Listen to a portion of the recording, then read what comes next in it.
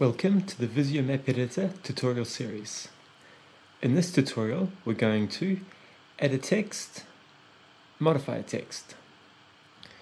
It's possible to add text to the map, for example, to represent the name of a road. Unlike the labels that are associated with a place, the text object cannot be localized. So whatever text we assign it within VisioMapEditor will be the text that we see within the published map within our application. To create a text object, first we select the text tool from the Draw tab. Before placing the text object, we can modify the actual text and the color of that text. For this demo, we will add a text object that indicates the name of the road. Here I will add the name of the road, and for the text color, I'll leave it black. Once we're happy with both the text and the color, we can then add the text object to the map.